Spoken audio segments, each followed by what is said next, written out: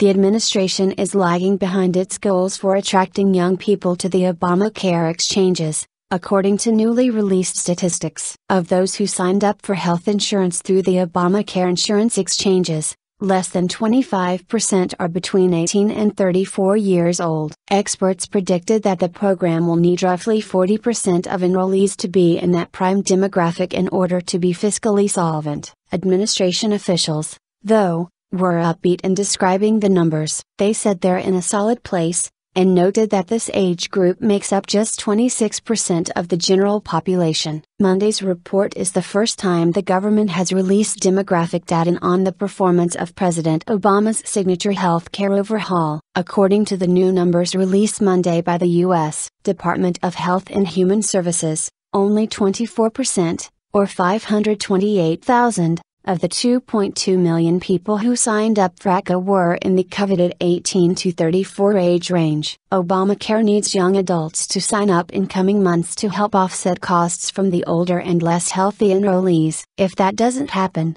insurers could be forced to raise the rates, making the costs and future of ObamaCare uncertain. As analysts have told Fox News, insurance companies have said they may want to take advantage of the risk pool provisions, which involves the federal government covering 80% of any losses associated with an older and unhealthier base of customers. According to HHS, 79% of ObamaCare customers selected a plan with financial assistance. While only 2.2 million people have actually signed up, 44.5 million called or visited state and federal websites.